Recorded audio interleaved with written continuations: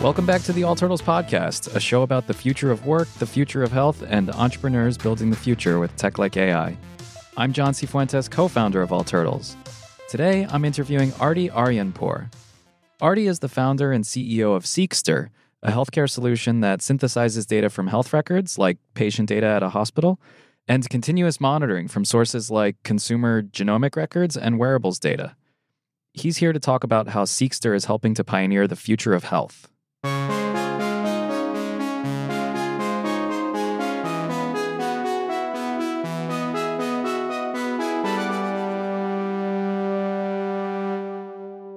here with Ardy Arianpour, and he's the founder and CEO of Seqster, which is a Saas healthcare solution that syncs electronic health data, genetic data, and continuous monitoring data from different sources. Is that right? That's correct. Okay. Hi, John. Thanks so much for coming in. We really appreciate the conversation. So for our listeners, can you explain what Seqster does? Yeah, so we put the person at the center of healthcare, disrupting all their episodic EHR, as you mentioned, combining it with their baseline genetic DNA data, as well as adding their continuous monitoring and wearable or medical device data, and allowing them to share that data on their terms. We created the mint.com of health data, basically, but it's actually better than Mint. So there's all these new places for health metrics or data to exist. I can see a watch on your wrist that presumably is counting some numbers of somethings.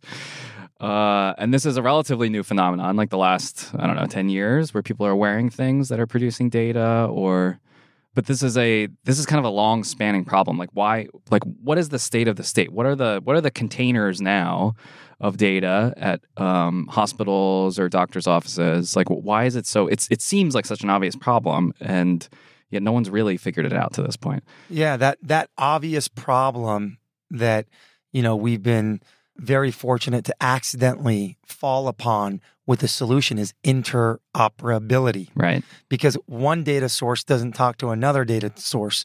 So interoperability exists, obviously, in our medical system, and our healthcare system is very fragmented because one Epic system doesn't talk to a Cerner system, one Cerner system doesn't talk to an Allscripts system, a McKesson system, an eClinicalWorks system, etc. And not only that, there's various different versions of electronic healthcare providers, right? So these are called EMRs or EMRs EHRs? or EHRs, exactly. So that the state, there's a few large companies that do this, and they all do it like in slightly different ways. And even those companies, for example, if you take UCSD and UCSF, they don't talk to one another, even though they're on the same, type of company, Epic, right? But they're in different versions. Okay, right. So that's number one. Number two, we have lots of consumer genetic testing that's been done from 23andMe, from Ancestry DNA, Family Tree DNA, or a color genomics for hereditary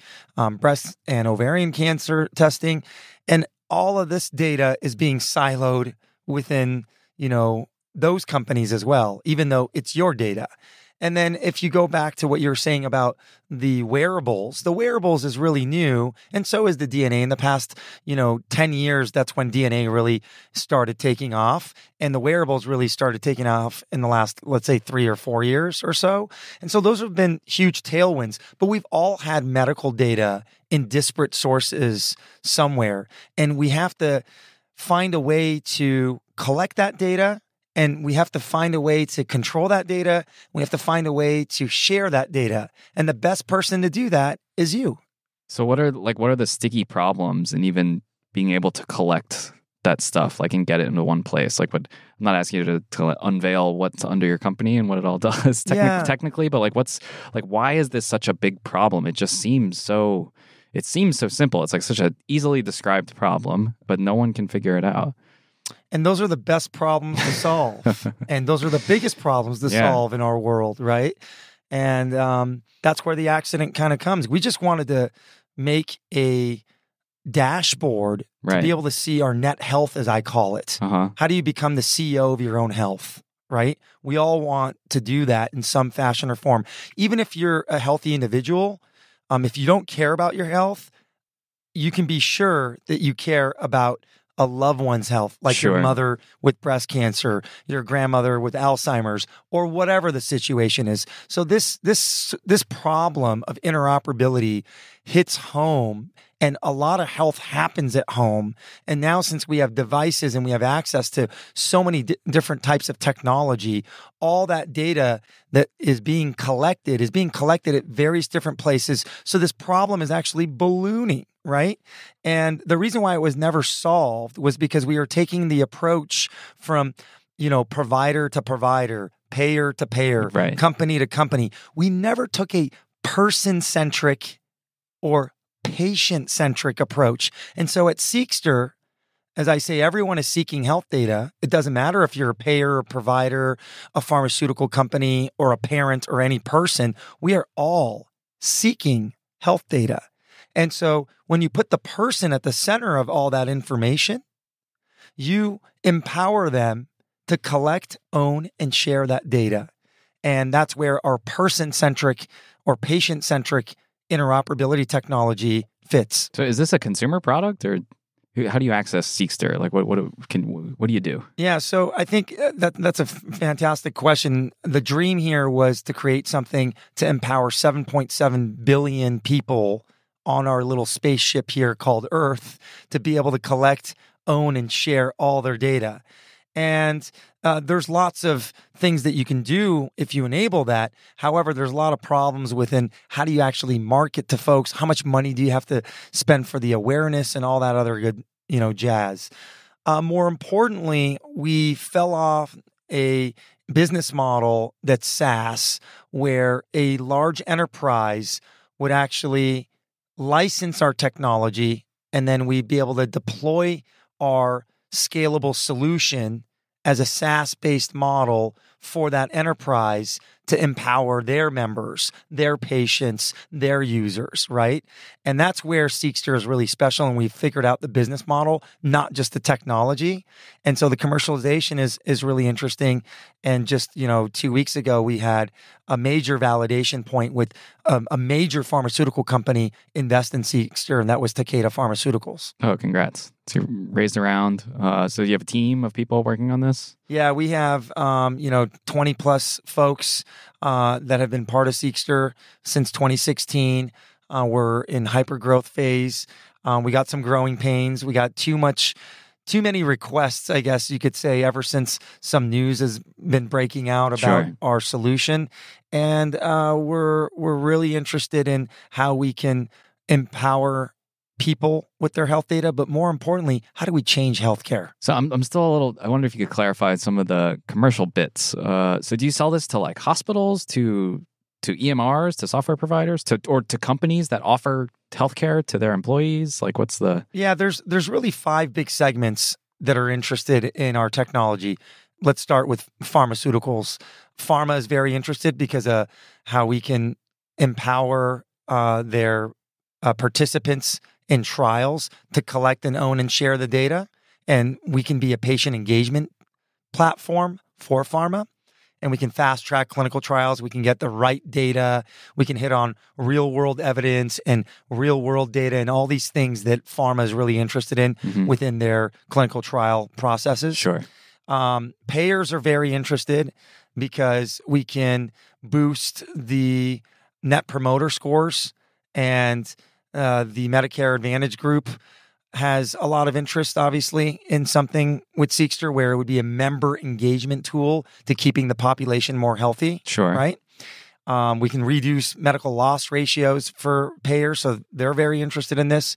And then providers are very interested in this because let's take a patient who has cancer as an example. If you or I have cancer, the first thing that a tertiary care center provider does is ask about your family history and wanting all your health data in one place. It takes them sometimes months to collect that. And health data can save a life if you can collect it fast enough. Sure. So we solve a major pain point there. And then lastly, consumer brands, as you know, the big consumer brands that are interested in getting in health, or some who are already in health but don't have innovative technologies, are calling us seeing how can we utilize this for, millions of people. Okay, so this is live in the field. People are using this product now.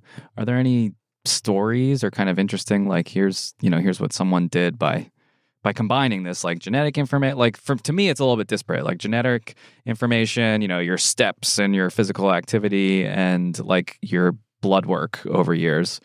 I can like try and get creative and imagine how that can be combined in ways that are helpful to me to like know on a regular basis. But do you have any kind of like hard use cases? Like here's, this guy is using Seqster and like this is what he found and changed his life. Yeah, there's so many stories. We probably won't have time to cover them, but two big stories. Just last week, CBS covered Seqster and a very big story on a stage 4 cancer patient's journey on how he had multiple health records at MD Anderson and Sutter Health and Stanford and Marin County and UCSF and various different institutions. And the caregiver, the wife, couldn't get all the data in one place. And Seqster was the only platform was able to solve that big problem for them, because before then she would be carrying a huge binder of results. And, your audience can Google Seqster space CBS in Google and hit news and you'll find it, or go to our website, Seqster.com, and you can see that. Another big example is maybe some of your listeners here that are well aware of the healthcare or digital health space know of a very prominent person called Dr. Eric Topol. He was actually the first consumer and physician to publicly share his data in 2018 when we came out of stealth. And what he said publicly on Twitter is, first time I've been able to get my medical data from 1985 to present. That's a lot of longitudinal data, right? Right. 4 health systems at Scripps Health, at UCSD Health, at Cleveland Clinic, at University of Michigan, at 23andMe. Plus 23andMe, the DNA data, right? Plus my Fitbits, plus my FitnessPal data, with labs from different systems all connected through Seqster, trying it less than 24 hours, step in the right direction. Cool. And so that's such a huge example of not only the diverse set of data that Seqster can seek out for the individual and harmonize and standardize all this data in one place, but more importantly, how fast and rapidly we can aggregate that data for the individual, because we put you in control of it. This, it kind of has the smell of like a pretty personal product. Is there a story here? Like why did you decide to work on this? Yeah, so I came from DNA sequencing background, built a very large company before this, and realized that a lot of data was being siloed, and I was part of that. And my mom's a breast cancer survivor. My dad is a colon cancer survivor, where my team and I actually used the platform to aggregate his health data and share it with 6 different pathologists and get him into care a lot faster. Wow. So there is a personal story there.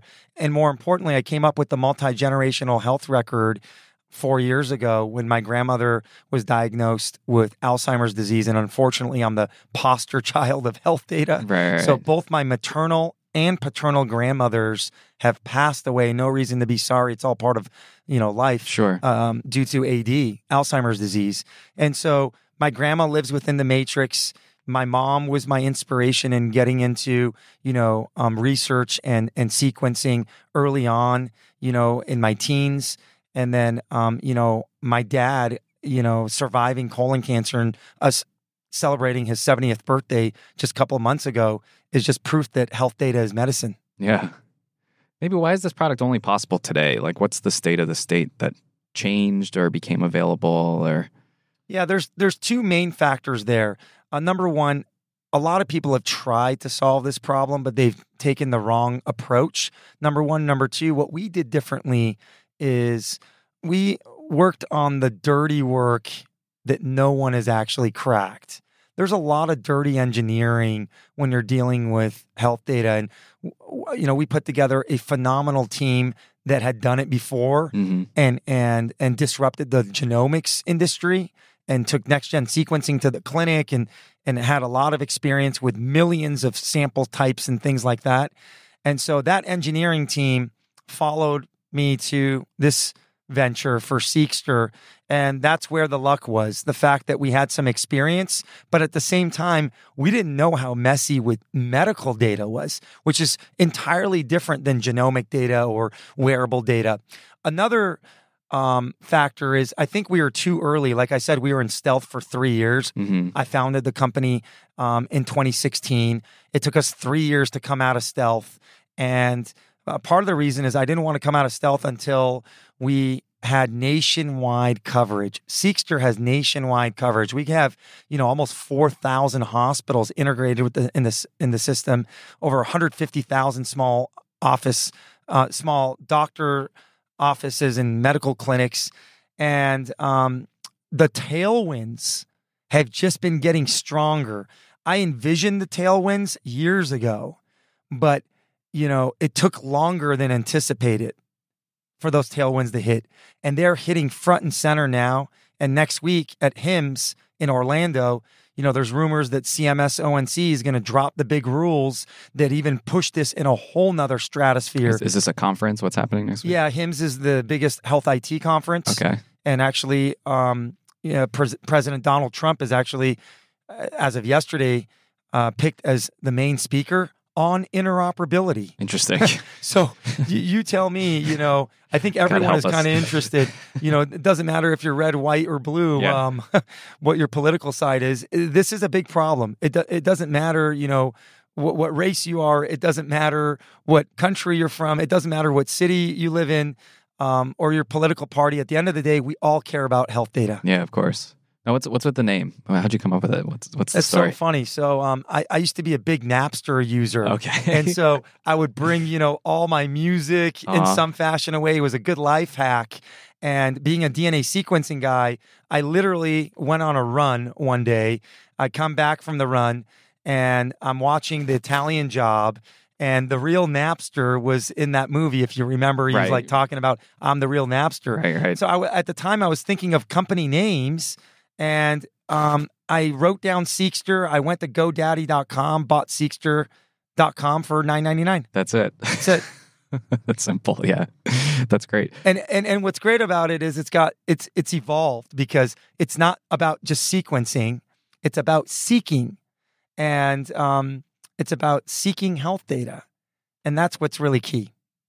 I'm curious about this this comparison to Mint and products like it. Like, there's all sorts of sort of tracking devices for people to understand, what they're spending money on a day-to-day basis, and kind of projecting maybe their more long-term financial health outlook, and all these different products and services to that are offered to improve that. So I really like that analogy. But like, people are still the same, and people are in worse debt now than we were 10 years ago, and the behaviors haven't changed all that much.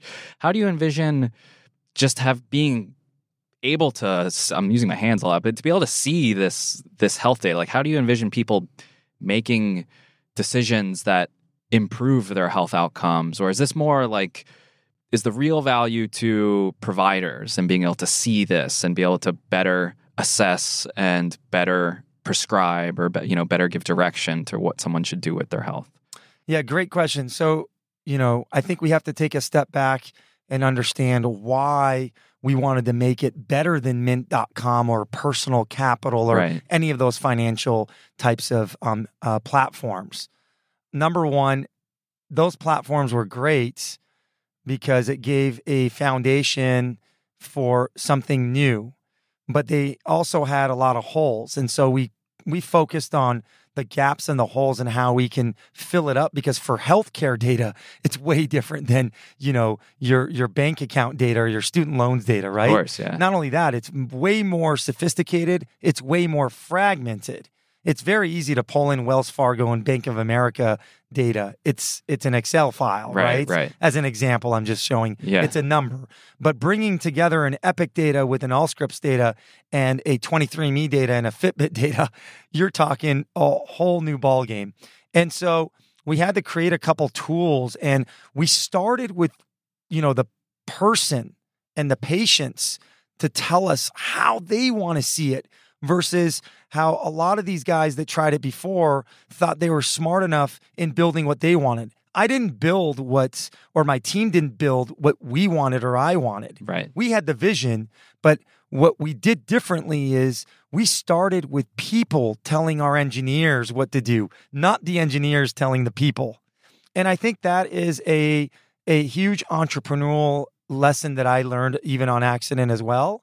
And where it fits for both the person, and this is the beauty of Seqster, is that it does help people and families be more engaged. It does change behaviors. I'll give you an example. Even since I bought my own Apple Watch, which isn't Seqster, which doesn't really do much, people say, for your health. Right. If I go track now with my information, last year before I had an Apple Watch, and I waited till Series 5 came out to buy it, because I always wait until the best generation, Sure, I guess yeah. you could say. I'm one of those guys.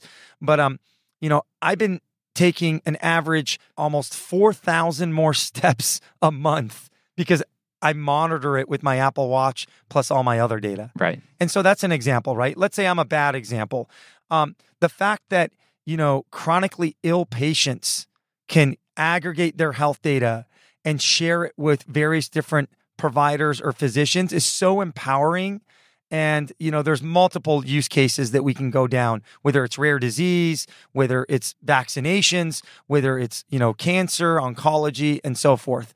On the provider or payer or pharma side, we are enabling those enterprises to make better products for us, the people, when you deploy this type of technology. So it's a win-win-win. It's not a win-win. So who wins? The person wins, the enterprise wins, and the overall process wins.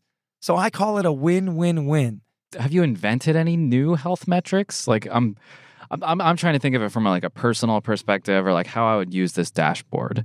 And it'd be cool to see like, oh, here's when you quit smoking, or like, here's when you changed your diet substantially, or like, oh, here's that new job you took. And like, oh crap, like look what's happening to your, to these health metrics. Are there new kind of combinations of metrics that you guys are doing that's proprietary, or like here's the Seqster advantage to doing X, Y, or Z? Absolutely. So as you can imagine, once you have all this health data in one place, we've taken 3 different categories, from EHR, medical records, to DNA, genetic data, genomic data, to the wearable, continuous monitoring, medical device data. Those are 3 huge industries, right, multi-billion-dollar industries alone. And we've consolidated all that in one common form on the data on the back end side. And so when that happens, you can come up with and create amazing features. I'll talk about one as an example. We got a dozen. The health timeline. So just like how you have a Facebook timeline for your photos, that doesn't mean anything. Who cares about that, really? Right. Like, it's just great, but it doesn't do anything for you. But imagine having a health timeline with all of your encounters, when you took your medications, when you had gastrointestinal bleeding, and, when that colon cancer hit, and so forth, as an example. So the health timeline that Seqster, created is brand new, and it is very engaging, as well as, being able to compare your 23andMe data with, let's say, your mom's ancestry DNA data, because so many people are getting consumer genetic testing, but you can't compare the data. Right. And so we created that even on the DNA side, as an example. Or if you wanted to overlay in our integrated view your clinical data with your fitness data, right? And so there's just so much, I guess, geeking out on your data that can happen. That's the word right? that immediately comes to mind. So that's what it is. What's really great about Seqster, it's different for John than it is for Jessica, than it is for Ardy, than it is for, Amanda or whoever. And that's what's great, because it's personalized, because your data is personalized. So you have a fresh round of funding, you have this committed team. Like what's next with the company? How do you envision this going forward? Yeah, I've always thought that we're on to something ginormous, but the tailwinds and the types of folks that are contacting us are on a whole nother level. Yeah. And I'm not talking about, regular people. And I don't mean that by any disregard. I'm just saying that when you have, a senior officials within the government contacting you to see what you have, or, billionaires that are interested in interoperability and health, that you can actually change the world. Yeah. If you can connect the dots within the funding as good as you connected the dots within the health data. Right. And so we're in hyper growth mode. You're going to see a lot of new announcements from various different customers from us. And we are open to any new suggestions or anyone that's interested in interoperability, healthcare, health tech, innovation. There's a lot of talk out there. And I know we're on a podcast talking about this. The difference with Seqster is we executed it. We have it. Yeah. And everyone in the United States right now can, if we wanted to open it up, access all their health data and solve this $35 billion plus annual problem called interoperability. That was going to be my next question is, can anyone just kind of go on and access their health data in some meaningful way right now? So we do give invite codes out on special occasions. Okay. We've done it to, thousands of chronically ill folks. Sure. We did it in our alpha study. We did it in our beta study. Like I said, we're not direct to consumer, but we've built a direct to consumer feel. Right. That's that mint.com feel. Yeah. However, our business model is SaaS, and you would have to get it through your payer provider, or whatever business entity. Maybe it's an employer if you work for Coca-Cola, and if we're partnered through Coca-Cola, then that's where it's being offered. However, that being said, being a fan of All Turtles, and it's a pleasure to be on your guys' podcast here, and being a fan of what Phil has done, in his entire career here, John, I would be happy to help your listeners experience this, and they can email info@seqster.com, and in the subject line, put All Turtles request, and we'll see what we can do for you. Awesome. Thank you. That's great. Well, Ardy, thanks so much for joining us. Congratulations on the new funding and getting everything moving there, and, wishing you the best. This is a huge problem, and I'm hopeful and anxious to kind of see it come to fruition. Thank you so much. I'm so thrilled and so grateful to be getting the recognition. More importantly, this is much bigger than us, and any way anyone can help us drive this to the next level, I'm completely open for it. So thank you so much. Awesome.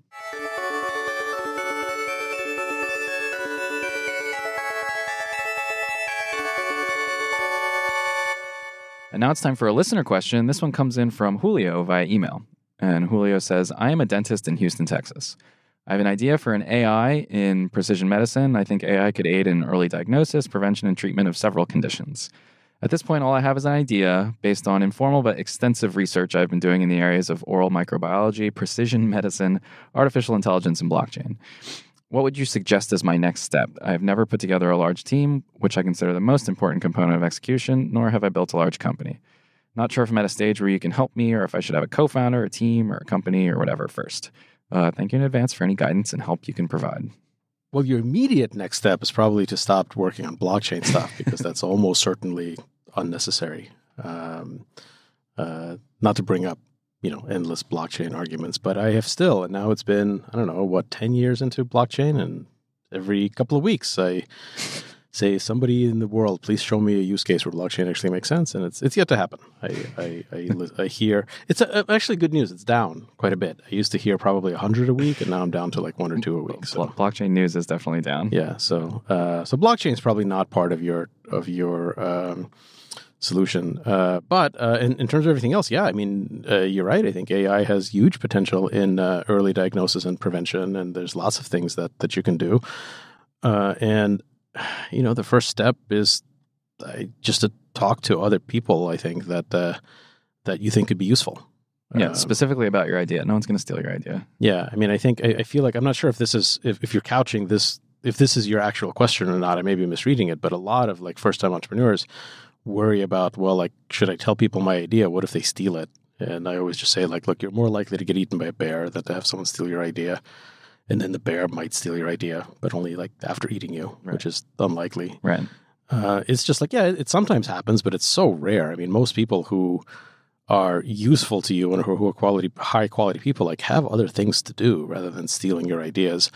I mean, I guess it depends on who you talk to. But if you identify someone who you think is going to be valuable in helping you figure this out, then you should talk to them. And if you don't talk to anyone, you have a 100% chance of failure. And if you do, you only have a very, very, very tiny chance of them stealing your idea. But I'm not actually sure if that's what you were asking. It's just that I get that question a lot from people who are like this. Like they have an idea that they kind of describe vaguely because it maybe sounds like they're afraid of talking about it. So yeah, I would talk about it, not necessarily publicly, but with advisors, investors, other doctors, people who you think would be useful, and then just see how you feel about it after you've discussed it with 10 people who you really respect, and then if you want to talk more specifically about that with any of us, just get in touch with email or something, and happy to do a phone call or get coffee or something like that. Cool. Thanks, Julio. Any other listener questions, send us an email. It's hello@all-turtles.com or tweet us at @allturtlesco. This podcast is a production of the All Turtles Worldwide Media Empire. We recorded this episode in the world-class Donatello Studios in San Francisco, California. Thanks to Ardy for joining us this episode. If you have any questions, comments, or suggestions for future episodes, send us an email to hello@all-turtles.com.